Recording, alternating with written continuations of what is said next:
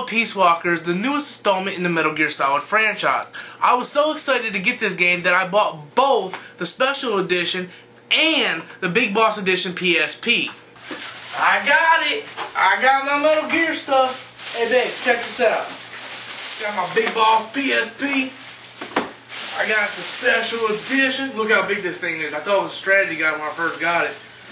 Peace Walker is the second Metal Gear Solid game to be on the PSP and to be canon to the MGS storyline. But unlike Portable Ops, the previous MGS title on the PSP, this game was directed personally by the creator of the franchise, Hideo Kojima. Now I know what you're thinking. How is the game? Is it as good as Portable Ops? No, Peace Walker is better. Not only is Peace Walker more superior to Portable Ops in every single way, but the gameplay was just as good as the console games, which in my opinion was a major improvement from the Portable Ops crippled controls. In this game, you move with the analog stick and use the triangle, square, circle, and X buttons to control the camera, due to the PSP only having one analog stick. This might feel weird at first, but it's easy to get used to and improves the gameplay a great deal. The directional pad is used for the action and item equip buttons, and the top L and R buttons are used for aiming and shooting. To me, the control layout feels a little like MGS4, and I think that's a good thing. Also, not only does Peace Walker play like a console game, but the cutscenes are just as good as well. Snake! Big Boss, you made it. Too late though. The false data is already in place. False data? That's right. Peace Walker is designed for deterrence, nothing more. She is incapable of initiating a nuclear attack on her own. She will only awaken and attack when it's time to retaliate. Peace Walker is a weapon of peace, after all. Unlike Portable Ops, Peace Walker has longer cutscenes and dialogue. But just like Portable Ops, the cutscenes still have the drawn art style.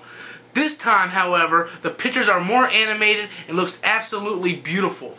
Plus, some of the cutscenes are even interactive and allows you to either fight or shoot some things by pressing the correct buttons when they're shown. Sort of like God of War.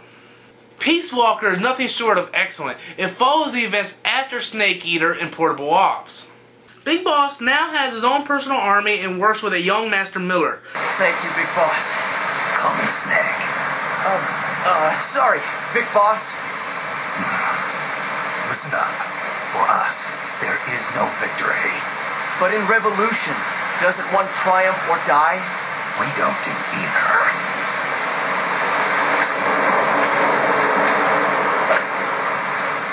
Snake, or Big Boss, whatever you want to call him, goes into Costa Rica to investigate. He finds out that there is not just one, but 4 types of Metal Gears that use artificial intelligence called mammal pods to operate.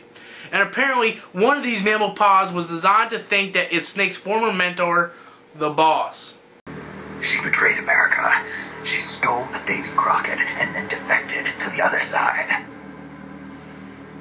She used an American nuclear weapon to attack Soviet territory.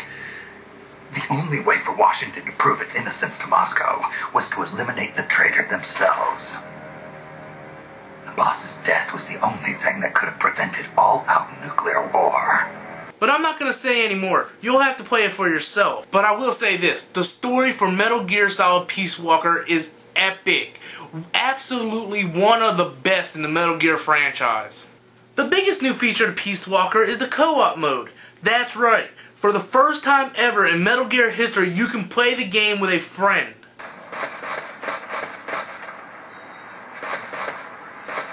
Be careful. I see a sniper directly south from where you're at. I see him. I see him. You think you can get a clear shot on him? Or do you want me to get him? No, I can't. I can't get a clear shot from where I'm at. You're gonna have to take him out. When I played the game, I did it all on co-op, and to tell you the truth, it was awesome. I had a blast playing through the game with my friends and family. You can play through the entire game with 2-player co-op, and during the boss battles, play up to 4 players. And that's a good thing, because some of the boss battles are pretty damn hard. God damn it, fucking Peace Walker is so fucking hard. He's kicking our ass all over the place. You two look like you could use some help. Big Boss? Call me Snake. I'll help you two take down Peace Walker. Certainly won't be the first time our paths cross. Aside from the great co-op gameplay, Peace Walker is also a game that keeps on giving. Peace Walker offers tons of extra modes such as Outer Ops, which allows you to deploy groups of soldiers, tanks, and even a Metal Gear to fight and capture opposing enemy threats. Extra Ops, which is standalone solo missions we play through the main storyline. And finally, Verse Ops, which is basically online multiplayer. To be honest, guys, I haven't played the Verse Ops yet, but basically it's like deathmatch, team deathmatch, stuff like that. At least that's what I think. Like I said, I haven't played it yet, and I do apologize for that.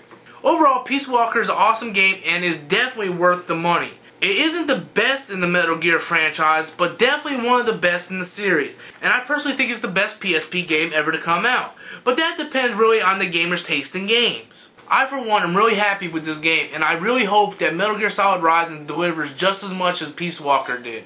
Until next time, guys, I'm Stormsink, and that's my opinion.